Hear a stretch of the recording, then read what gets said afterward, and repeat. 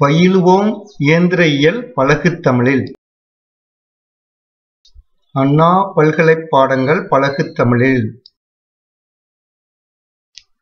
வழங்குவது தமிழ்மெக்-தாளமுத்து.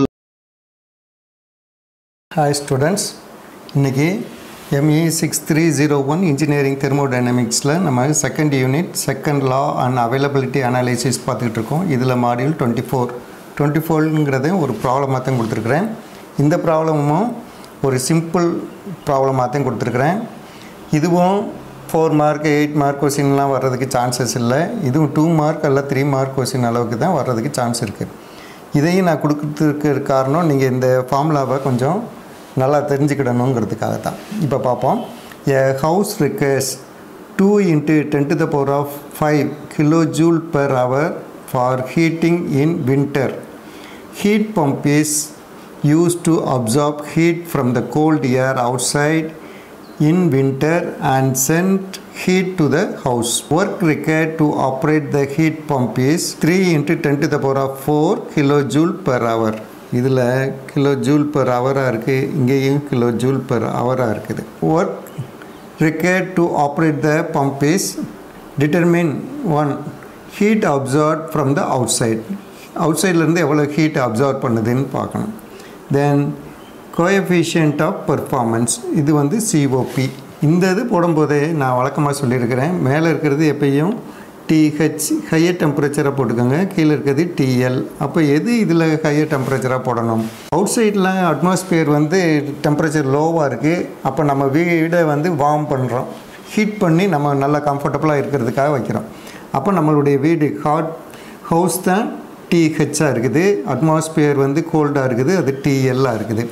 அப்போ இதில் என்ன நடக்குது? TLலேருந்து தான் ஹீட்டை சக் பண்ணி இங்கே கொடுக்குது. அப்போ நமக்கு தேவையானது இது வந்து எது? இந்த இதுதான் நம்மளுடைய இன்ட்ரெஸ்ட். எங்கே சக் பண்ணி ரிஜெக்ட் பண்ணி விடுதோ அதுதான் நமக்கு தேவையானது. நமக்கு ஹீட் வேணும். இங்கே கோல்டில் இருக்கிற இதை பற்றி நமக்கு கவலை இல்லை. அதனால் எப்பயும் இந்த Q அமௌண்ட்டு தான் நமக்கு முக்கியமானது. அதே மாதிரி இந்த Q அமௌண்ட்டு உள்ளே வர்றதுக்கு, ஹீட் வர்றதுக்கு என்ன பண்ணுது?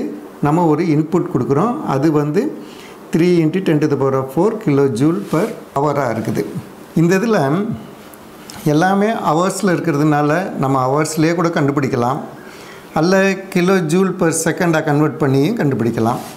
ரெண்டும் ஒன்று தான். ஆனால் இப்படி இதில் ஹீட் எவ்வளவு வேணும்னு கேட்கும்போது பெர் செகண்டுன்னு சொல்கிறத விட பெர் ஹவர்னு சொன்னோம்னா இன்னும் கொஞ்சம் நமக்கு ஒரு குவான்டிட்டியாக இருக்கும், நமக்கு தெரியும், புரியும் செகண்டாக இருக்கிறத விட. அதனால் நம்ம இதில் வந்து நான் ஹவர்ஸ்லேயே கால்குலேட் பண்ணலான்னு நினைக்கிறேன். ஆனால் நான் செகண்டில் கன்வெர்ட் பண்ணி வச்சுருக்கிறேன். Okay, given data heat required, இங்கேருந்து ஹீட் ரிக்வயர்ட் ஆகுது, இவ்வளவு ஹீட் தேவைப்படுது. அப்போ இந்த தான் amount Q1 2 × 10⁵ kilojoule per hour. இதை செகண்டாக கன்வெர்ட் பண்ணணும்னா 60 × 60ஆல் டிவைட் பண்ணணும். இது 55.55 கிலோஜூல் பெர் செகண்டாக வந்திருக்கு. நமக்கு இந்த ஹீட்டு சப்ளை பண்ணணுன்னா எவ்வளோ ஒர்க் தேவைப்படுதுன்னு சொல்கிறாங்க? 3 × 10⁴ கிலோஜூல் பெர் ஹவர்.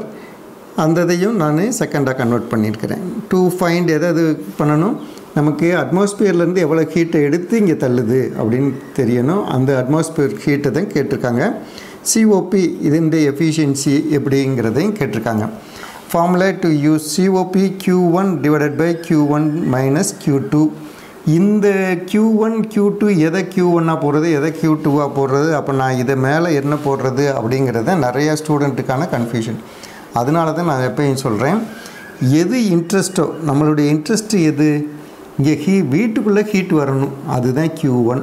இங்கேருந்து எடுக்கிறோம், கோல்டு அட்மாஸ்பியர்லேருந்து எடுக்கிறோம், அது Q2. ரெஃப்ரிஜிரேட்டராக இருந்தால் என்ன வேணும்? நம்ம அந்த இடத்துல இருந்து தான் எடுக்கிறோம், ரெஃப்ரிஜிரேட்டருக்குள்ளேருந்து எடுக்கிறோம். அப்போ அதுதான் நமக்கு முக்கியமானது. அதை தான் நம்ம வந்து Q1 எடுத்துக்கிறோம். இப்போ சொல்யூஷன் பார்ப்போம். சொல்யூஷனில் COPக்கு வந்து நம்ம Q1 தான் இருக்குது, Q2 இருந்தால்தான் நம்ம வந்து இது கண்டுபிடிக்க முடியும், COP கண்டுபிடிக்க முடியும். அப்போ இதை முதல்ல கண்டுபிடிச்சிருவோம். Q1 we know Q1 = W + Q2. Okay, அப்போ Q2, அப்போ Q2 எவ்வளவு? Q2 = W1 - W. இது அப்படியே நம்ம வச்சிட்டோம்னா 2 into 10 to the power of minus 10 to the power of 5 minus 3 into 10 to the power of 4. இதை எப்படி எழுதலாம்? இதை 10 to the power of 4 காமனாக இருக்குது, வெளியே எடுத்துடலாம். இது 1 இருக்குது, அப்போ 20 போடலாம். இது minus 3, அப்போ 17 into 10 to the power of 4 kilojoule per hour கிடைக்குது. ஓகே, இப்போ வந்து COP வந்து இது Q2 போட்டுருவோம். COP வந்து Q1 divided by Q1 minus Q2. Q1 நமக்கு இங்கே கொடுத்துருக்குது, that is 2 into 10 to the power of 5 divided by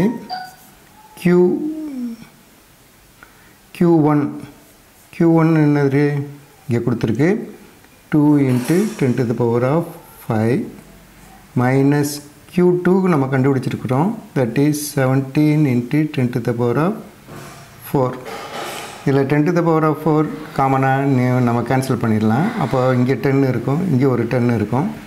அப்போ மீதி வந்து இங்கே வந்து 2 into 10 20 divided by இங்கே ஒரு 20 minus 17, that is 20 divided by 3, 6.66.